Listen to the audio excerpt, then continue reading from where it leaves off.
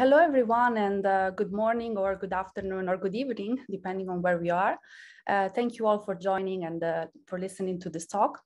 Today, we have the pleasure of having with us Professor Roberta Rabellotti from the University of Pavia. She's an economist, and her work focuses on development and regional economics, innovation in developing countries, clusters and small enterprises, but also multinationals and global value chains. She worked with Orchestra, but also with the Inter-American Development Bank, the European Commission, the OECD, ILO, and various UN agencies. I know her mostly for her amazing articles on Chinese internationalization strategies and on the impact and determinants of Chinese outward foreign direct investments. She's also conducted several studies on Chinese and Indian mergers and acquisitions in Europe and on Chinese investments in Italy, our home country. Today, she's going to talk about one of her latest articles that was published in the Journal of Industrial and Corporate Change that introduces the notion of green window of opportunity, which is basically a framework for paradigm shifts towards sustainability and higher renewable energy adoption, especially in emerging countries. So without further ado, please join me in welcoming Professor Rabellotti. And Roberta, the floor is yours. Thank you. Thank you. Can you, yeah, perfect. Thank you so much. Thank you, Angela. Thank you for this invitation. It's a great pleasure for me to be able to share with you my research on green windows of opportunity. So I will try to share my screen and see if you can see it. Okay. Just a second.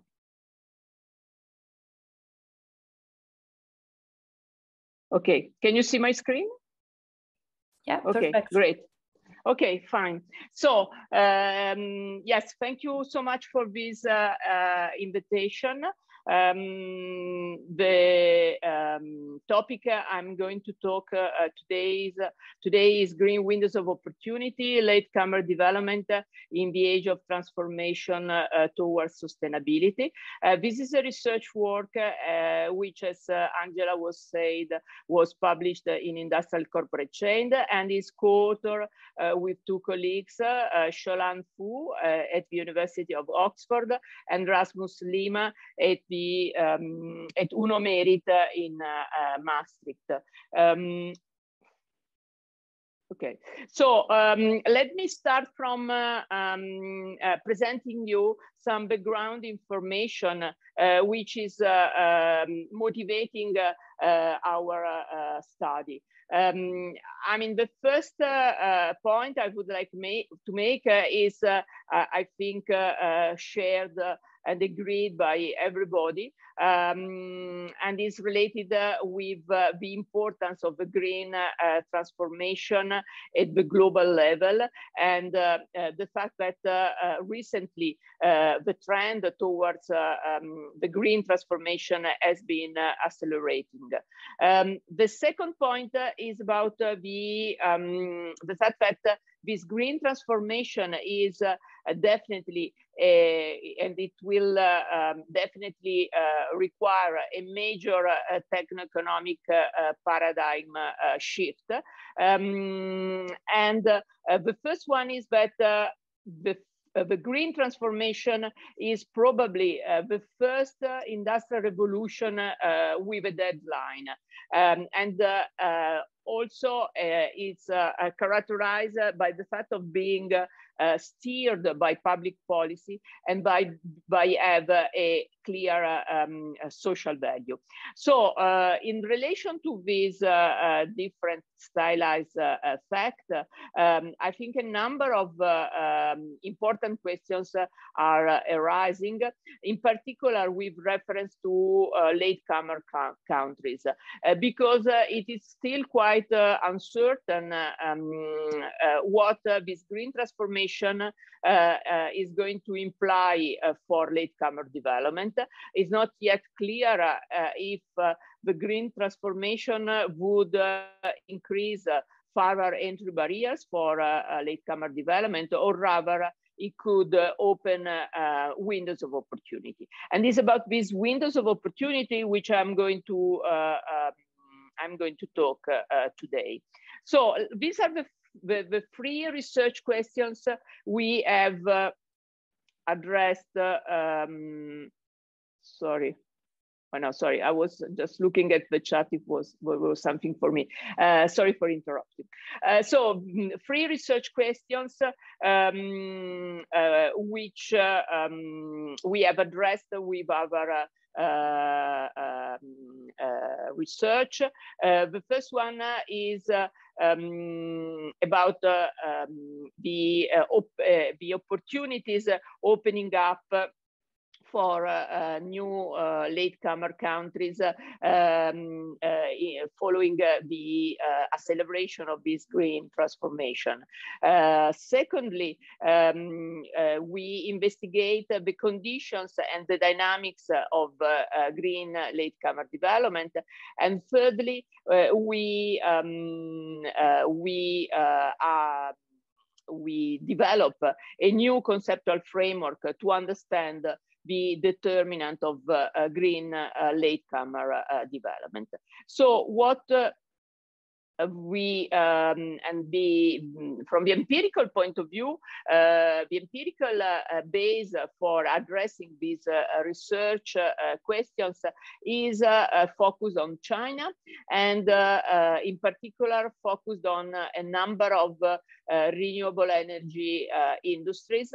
You can see the list of these industries in the slide. So we focus on biomass, concentrated solar power, hydropower, solar PV, and wind power. And we have collected a number of case studies, which have been all published in a special issue in Industrial Corporate Change. And these are in qualitative case studies on the different industries, but there are also some quantitative analysis mainly based on patent and on simulation models. So let me start from the reason why we do introduce a new framework. The need for a new framework can be justified on the basis of the fact that of course, there exist other frameworks tailored to the analysis of the green transformation, but most of these frameworks, they are not really situating the discussion in the context of latecomer development. And on the other side, of course, there are also frameworks for the analysis of the latecomer development, but in most of the cases, they do not include any specificity on the green economy. And in particular, they don't take on the transformation agenda.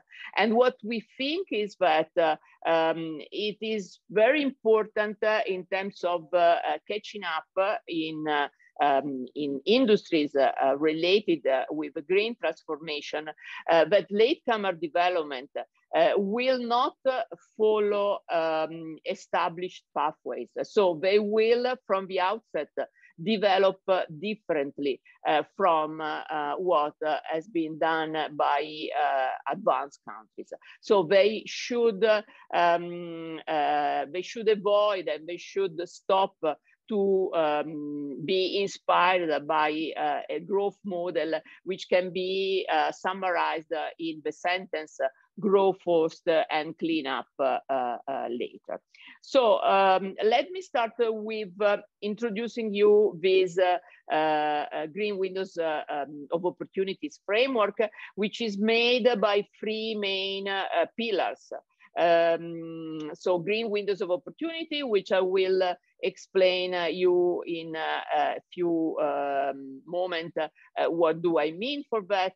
A second pillar is the role of the sectoral system of production and innovation. And the third important role are the catch-up trajectories, resulting from the interaction of green windows of opportunity with the sectoral system and with the stakeholder action. So what I'm going to do now is to discuss these three pillars one by one, also providing some empirical evidence referring to China and in particular to the industries I have indicated before as the industries on which we have focused our attention in this study. So let me start with green windows of opportunity. The peculiarities of green windows of opportunities are that they are mainly endogenous. This implies that green windows of opportunity can be created by government, and they are influenced by domestic and global environmental and industrial policies. And this is clearly something which has happened in the case of China, as I'm going to show you in a moment with some example.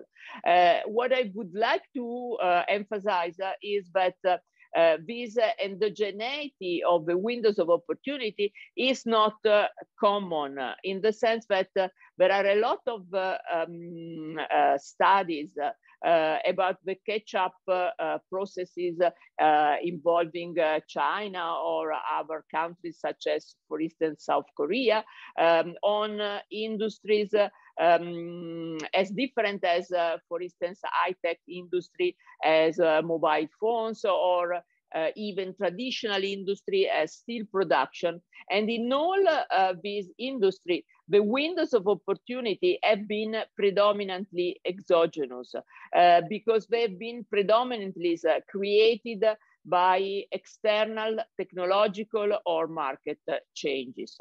While in the case of green windows of opportunity, as I was saying, they are mainly institutional or policy windows, endogenously created.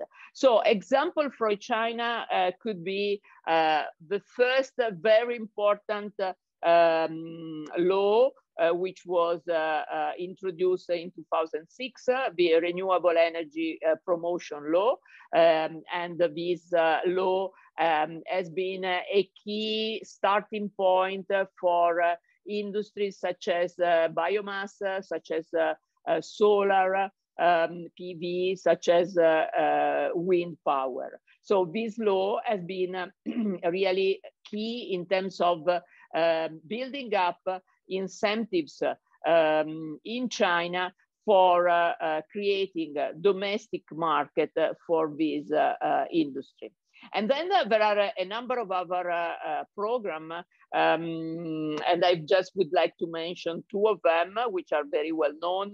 The Golden Sun demonstration program, which has been very important in terms of promoting the diffusion of solar panel in China, and as well as the Ride the Wind program, which has been key in terms of promoting the wind industry development. And of course, as you know, I'm sure much better than myself, apart from these very well-known national programs, in China, there are a lot of regional or maybe better to say program at province level, which have been also very important to the promotion of this industry locally. So, but green windows of opportunity are key in terms of opening up opportunities for the development of this industry, but they are not enough because the exploitation of these green windows of opportunity depend on the development of sectoral systems, and more in particular depend on the existing preconditions and on the responses of firms and other public and private actors which are needed in order to take advantage of the existing green windows of opportunity. Something we emphasize and we empirically show in our study is that the sectoral systems are very much, and the kind of responses within the sectoral systems are very much influenced and change very much depending on the technological maturity and the tradability of a different green technology, because the green technologies we have investigated are very different in terms of their maturity. For instance, we can say that hydropower or solar PV are quite stable technologies, while, for instance, concentrated solar power is still a nascent technology, still very immature. So these different maturity explain and characterize the different type of responses we can find in this industry. And tradability is of course also important, because if a solar panel is very easily tradable, a wind turbine is not so easily tradable. So this is of course also influencing the way in which these industries have been developing in China. So let me make some example from China about these active responses we have documented in our sectoral case studies. As I was saying, the maturity of the industry is very important, and what we have found is that when we are dealing with industry which tend to be quite mature, such as biomass and solar, what China has done is to acquire, first of all, to acquire world-class technology, and then building on this technology to build up a domestic innovation and production capability. Key have been also the acquisition of mainly European companies. This has been, for instance, very important in the biomass industry, which has been a way to acquire technology and to access specialized human capital. In sectors such as hydro energy and CSP, China has invested in very large public R&D program. And this, for instance, in the case of hydro, has been key in terms of building up a scientific and innovation capacity, also in Chinese universities. And China, for instance, has become the top country in terms of patenting in green hydro energy, thanks to this investment in public R&D. And of course, in innovation system is also very important to take into account the interactions among the different actors.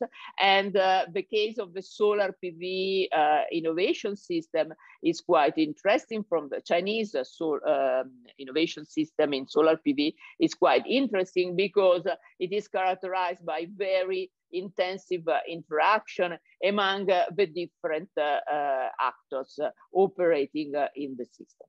So let me come now to the catch-up trajectories.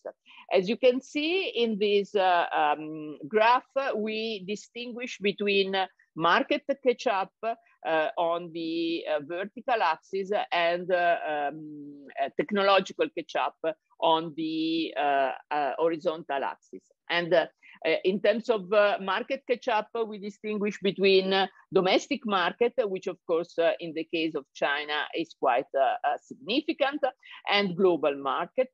And in the case of technological catch-up, we distinguish between new to the country technology and world world-class technology, so reaching the global technological frontier.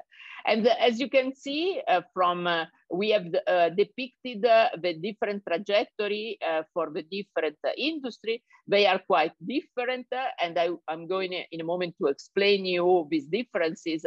But what I would like to mention now is that, as you can see, almost all the industry we have been investigated have reached the top right quadrant, which is the quadrant of global market catch-up and world-class technology. So the only industry which, according to us, has not reached has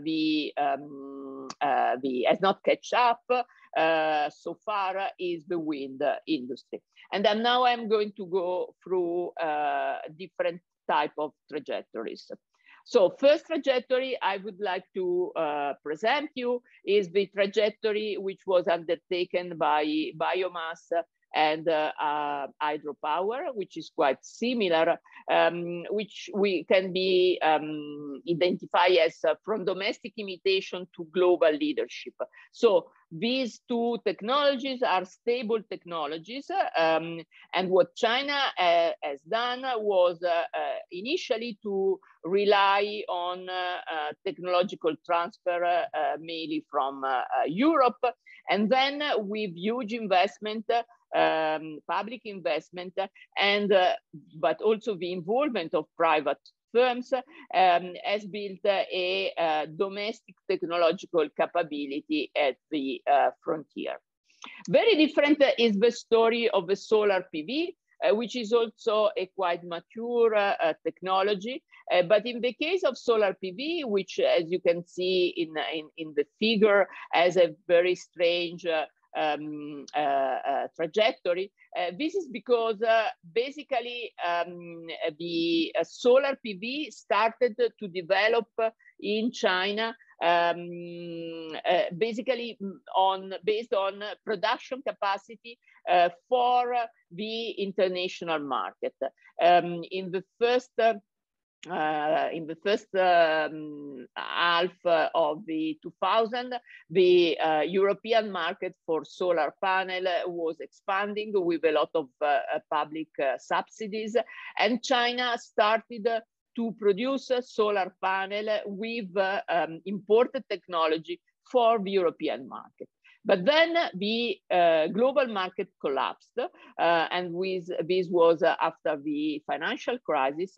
And so what China did was to basically substitute the international demand with domestic demand. So creating with incentive a domestic market, and at the same time, it also there was also a huge investment in terms of building up domestic technological capacity, and also in terms of building up domestic capacity in the whole solar value chain. So also entering in some steps of the value chain in which China was not before. So what happened was basically that China was able to catch up, to become again dominant in the global market.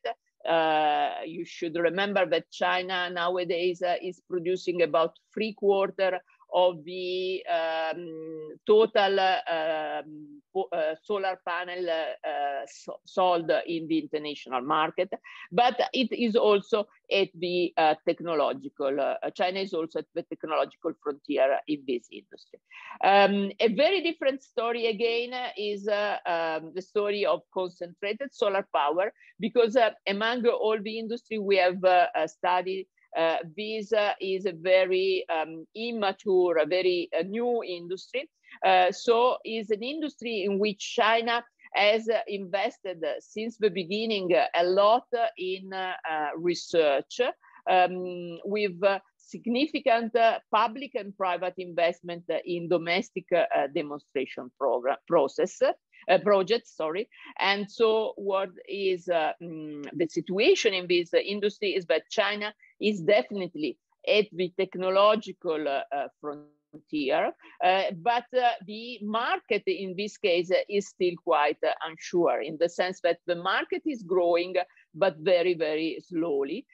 China is of course, dominating the domestic market, and is starting also to export some technology abroad, but the market for this technology is still quite limited. And the final trajectories I would like to present you is the trajectory of wind power. As I was saying before, wind is the only industry in which we believe China has not yet reached the technological, but also the global market frontier. And this has been, this could be explained by the fact that the wind technology is quite complex and has been evolving quite rapidly. So, for instance, wind was before mainly onshore wind plants, and then it moved to offshore wind plants. And nowadays, there is an increasing role of digital technologies and hybrid digital technologies. So China so far has not yet been able to reach the technological frontier, and it's still characterized by a technology gap with the countries at the frontier in this technology. And it's of course dominating the domestic market. And we should say that the Chinese domestic market is the largest market in the world for wind at the moment, but is not yet, the Chinese presence in the global market is still rather limited. So let me summarize some of the key takeaways. A common finding across all the industries we have studied is that green windows of opportunity have been opened by institutional policy changes. We have also found that there is significant variability in catch-up trajectories at the sectoral level. We have also found out that sectoral characteristics, and in particular technological maturity, are key in terms of explaining this variability in the trajectories. With regard to China, in general, in all these sectors, China took very active measures to enhance technological capabilities and to build up open and strategic national and sectoral innovation system through trade and investment policies, and with a key role in terms of the internationalization of R&D. And the result has been achieving fast catch-up, and in some of these cases, even leadership, both in terms of market and in terms of technology. I would like also to mention a possible side effect, quite important, of the emergence of China and potentially of other latecomer countries in renewable energies, because this can have an internationally beneficial effect in terms of reducing the price of these technologies and mobilizing finance and technologies for a more affordable green energy system, which can be diffused in the global south. This, of course, is quite important in terms of what I was saying before about this, the importance of changing the attitude of developing and latecomer countries in terms of the green transition and the importance to abandon a model of growth based on the idea of grow first and clean up later. So before concluding, I would like to dedicate just a few slides to present you some more recent work I've been doing in collaboration with Erasmus Lima and on behalf of UNCTAD, which is a kind of follow-up of this study on green windows of opportunity, which as you have seen, have been so far very much focused on China. So what we are doing for UNCTAD, which has decided to dedicate on green windows of opportunity the next technology and innovation report, is to validate the framework we have used to understand the trajectories, the catch-up trajectories in the case of China to new countries, so extending our analysis to new countries at different level of development, and to new technologies, introducing new technologies such as green hydrogen, and also extending to EV, electric vehicles. We are also exploring the emergence of green opportunity windows arising with the greening of global value chains in latecomer countries. And finally, we are investigating the relevance of new digital technologies for the exploitation of green windows of opportunities in latecomer countries. So moving to a more differentiated evidence, and so including countries of very different level of development, what we have found is that in particular with regard to the innovation system and the two elements of the innovation system, which are preconditions to take advantage of opportunity and strategic responses of public and private actors to size green windows of opportunity, the situation is much more varied, it's much more differentiated with respect to what we have found in the Chinese case. In fact, we have found that, for instance, there are countries with sufficient preconditions, but in which strategic response tend to be very weak.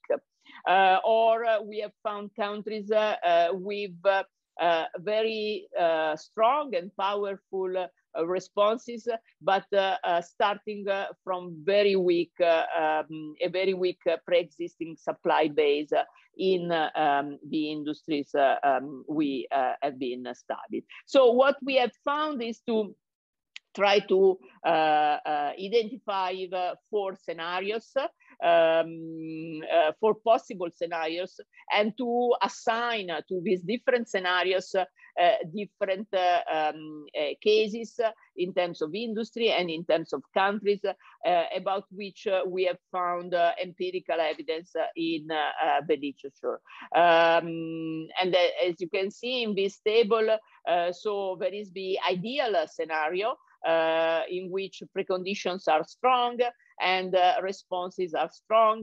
And I would say that most of the cases I have so far described about China could be situated in this scenario, maybe all the cases apart from the case of wind.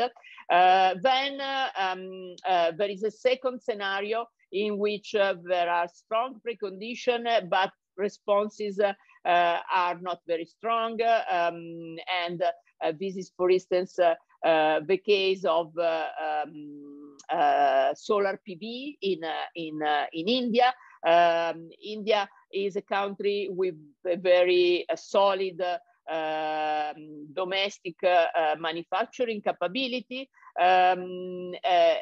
India has created a domestic demand for solar PV, but the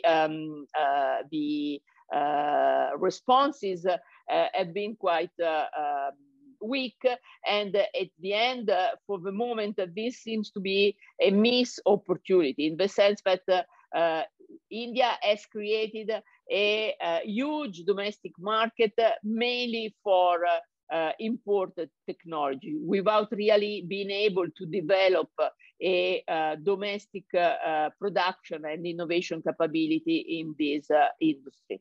Another case could be, and it's interesting because could be compared with China, is the CSP, concentrated solar power. In this case, for instance, as we have seen, China has been very good in terms of sizing the green windows of opportunity, with a lot of investment in demonstration project.